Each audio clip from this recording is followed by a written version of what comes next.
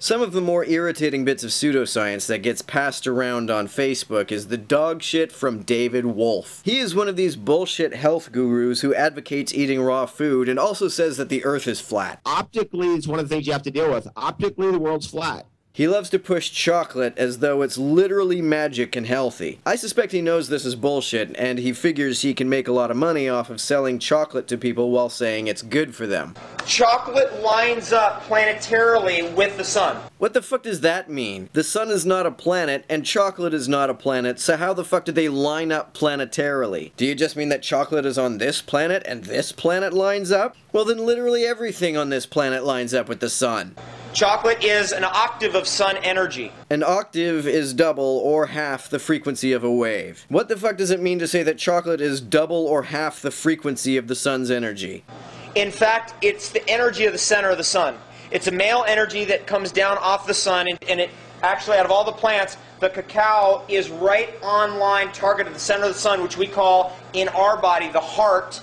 And actually, cacao's right up with the center of the sun, which is the center of the heart, which is called the sacred heart. What the fuck is a male energy? What the fuck does it mean to say that cacao, out of all the plants, is right on line target the center of the sun? This is word fucking salad. So the cacao is hitting that frequency of the sacred heart. What frequency is that specifically? How the fuck does this guy even know any of this? It sounds like he's making it up as he goes along. He sounds like he's reading from some kid's 8th grade creative writing assignment. He sucks people into his Facebook page by putting up memes that are most of the time pretty innocuous and platitudinous, and then boom, he hits you with dangerous bullshit like this. This is a meme that could literally kill someone. It's been shared 4,100 times. How many actual cancer patients do you think have seen this and have decided either to not get chemo or to discontinue chemo as a result? I don't know how much money the folks at Snopes make, but David Wolfe's Facebook posts alone could keep them in business. He also runs his own institute where for $600 you can be certified to spread the same dangerous bullshit that he spreads. Here's a montage of some of his other obvious nonsense. Same octave as serotonin.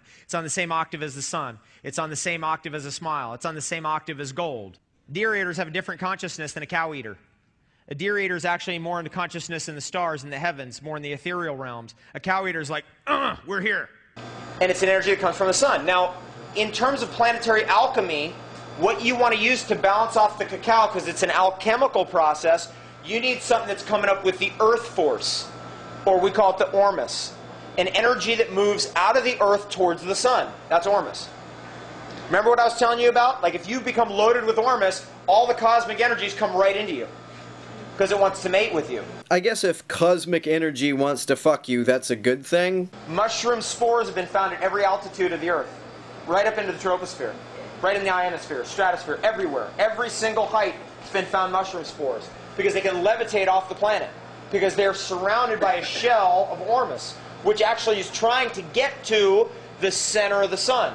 Occasionally, it gets slingshotted right off the center of the sun and gets propelled out into the atmosphere, into the solar system, and then eventually gets slingshotted out across the galaxy, like the way we do our satellites. And so mushrooms are, in fact, not from here. They're from somewhere else. How could anyone believe this shit? How is it possible to make a living snowing people with such obvious horse shit? I'll put a link to an article at sciencenthusiast.com that goes into more detail about this asshole.